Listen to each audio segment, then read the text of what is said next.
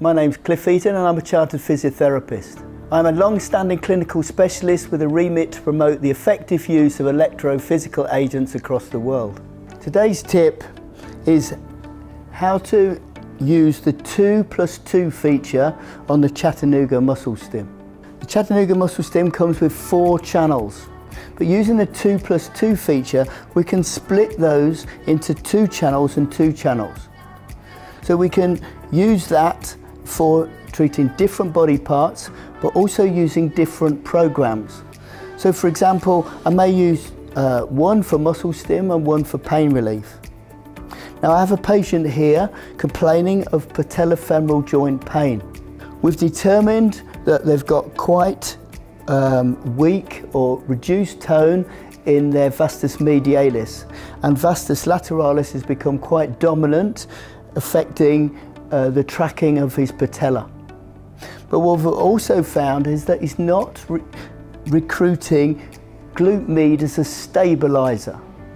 So if we can just demonstrate.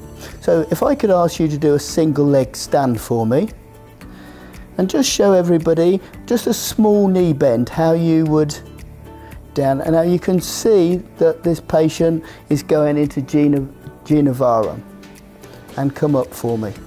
Now what we're going to do is encourage the patient to recruit their glute med first.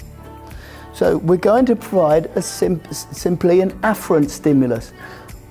We don't need to get the muscle to fire. We've tested it, it's actually strong. It's just not recruiting it. So we're going to provide an afferent stimulus by using a low frequency, the endorphinic program, which works at 5 Hertz. Simply going to provide a sensory stimulus through the skin to the brain, which then will provide an efferent stimulus to the muscle. So I'm just turning that up now. Just tell me when you can feel it. Okay. Have it quite strong but not uncomfortable.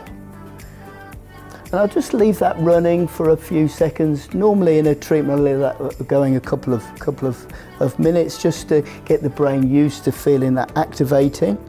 And now I'm going to use a muscle stim program called disuse atrophy, which works at 35 Hertz on his vastus medialis.